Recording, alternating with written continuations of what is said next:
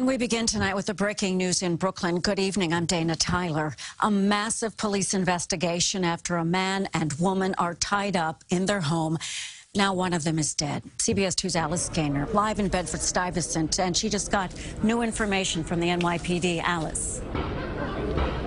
That's right, Dana. Police are treating this as a home invasion, robbery, homicide. We just received an update from police here at 160 Decatur Street. You could see still a very active investigation. They have the street blocked off here. Sadly, we're told the 91-year-old man died from cardiac arrest. His 99-year-old wife was taken away in an ambulance a short time ago in stable condition.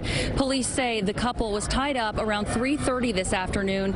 Sources say the 99-year-old woman was able to call her daughter and then call 911. We were both tied up, and she was able to untie herself and then call 911. The officers entered the apartment and found her 91-year-old husband tied up, lying on the floor, and he was unresponsive. Initially, there was no visible sign of forced entry, but that's certainly something, as this investigation moves forward, we're going to try and determine how the entry was made.